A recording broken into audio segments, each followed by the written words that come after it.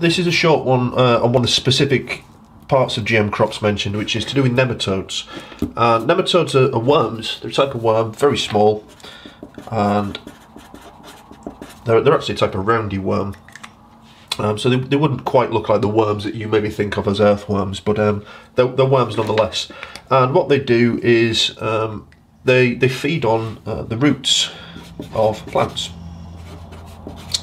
And what the plant has to do in order to sort of repair itself and keep itself going when it's under attack by these, it's using up energy to repair its cells, rather than using its energy to make more plant and make more sugars and so on. Now, from the farmer's point of view, we want the plant to be spending all its time on growing, getting bigger and making more sugars, not spending its time fighting off these nematodes. Now, one of the things you can do is you can spray on it herbicide.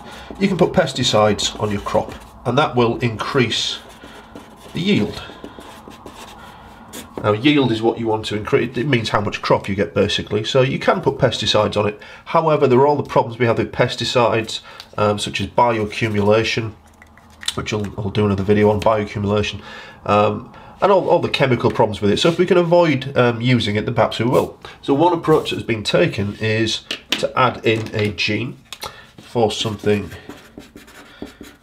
called cystatins. Okay, and these are actually normally present in plants.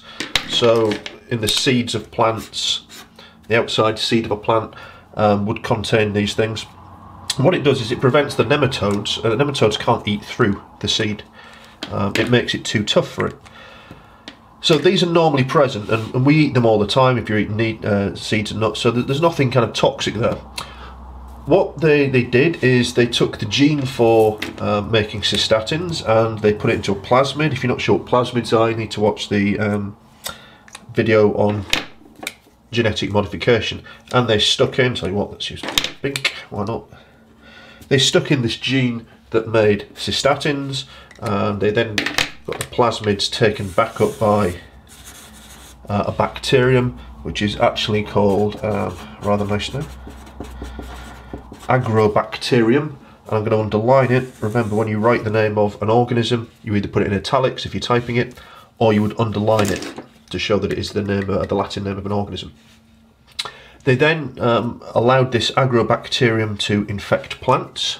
You might think, or plant cells, you might think that sounds odd, but what it was doing is it was putting in this cystatin gene into those plant cells. You would then allow, this is called culturing, you basically get little blobs of plant cells growing. And these new blobs of plant cells would all contain this gene. They'd been genetically modified, they'd had a gene added. So that when the plant grew, it produced more of these cystatins, and it produced them in its roots. And now its roots were also too difficult for the nematodes to eat. Now, although the cystatins are normally present in plants, because it's a genetically modified crop, they still had to do lots and lots of testing on it before you're allowed to do it. Some people worry about you know, this idea of genetically modifying things and what will happen if we eat them. But we forget that, of course, we eat genes all the time.